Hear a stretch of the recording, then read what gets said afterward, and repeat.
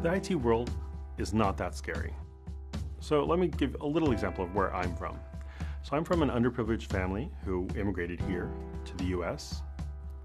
So I had a language barrier. Access to technology was also a barrier.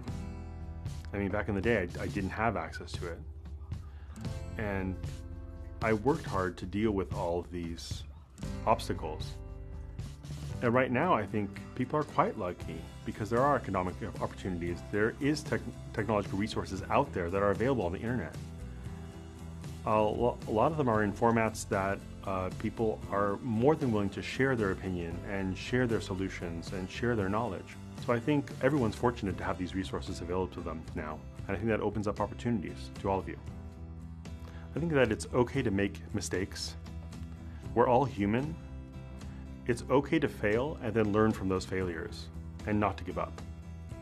For example, when I launched a web page for my first job, there were a lot of errors that were showing up in the JavaScript that I had written, and everybody was able to see that.